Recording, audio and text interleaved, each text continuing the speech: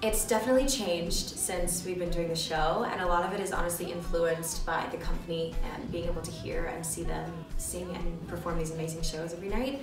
I think right now it might be hard for the money. We have a wonderful cast and they really hit it hard every night. Probably hot stuff.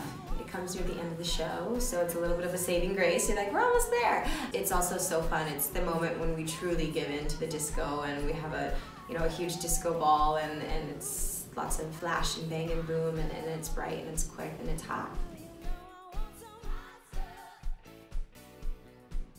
I love that I get to kind of come outside of my shell to be Donna. She was one of those women who was super sexy and fierce and powerful, but also so loving, and she wasn't afraid to fight for what she wanted and take what she wanted and be who she was.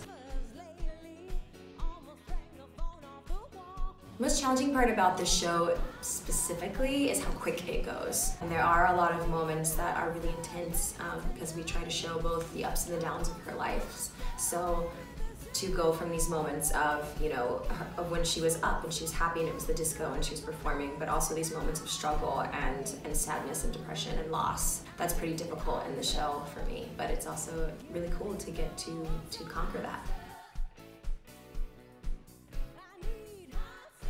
I have 3 wigs and 11 costumes that I go through in the hour and 45 minutes, and I think 5 of those costume changes happen on stage.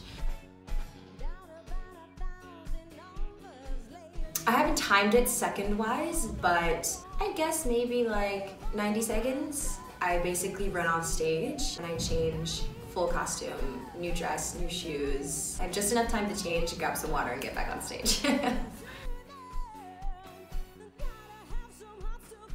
It's so nice. My mom saw the show for the first time last night. There's a moment in the show where Diva Donna says, in that moment, I was everything my mother knew I could be. The little duckling turned into a beautiful swan. So to have my mom there was really cool in that moment. Like when she said that, I was like, it's so true. I think everyone should come see this show. I actually really love when people bring, their teenagers and stuff to see the show, which maybe they don't know who Donna Summer is, which is okay. It's still a show for everyone. She was such an incredible woman, and she struggled so much with both her career and her life, and had to learn how to overcome struggles, and she did overcome them with such grace and such beauty and such power. And so specifically, young women, definitely come see this show. Bring your daughters to come see this show, but it's also a show that you can just bring your girlfriends or your significant other or anybody and come have a good time.